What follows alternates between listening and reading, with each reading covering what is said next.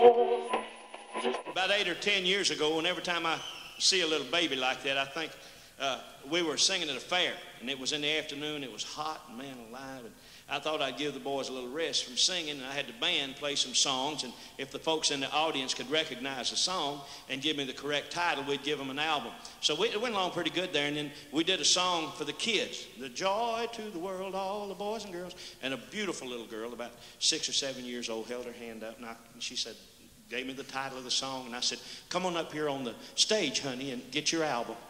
Oh, and she was so cute. She walked up there, and I made the mistake of holding the microphone down, and I said, give me a kiss, and I'll give you this album. She said, I wouldn't kiss that old sweaty face for 10 albums. And off she went.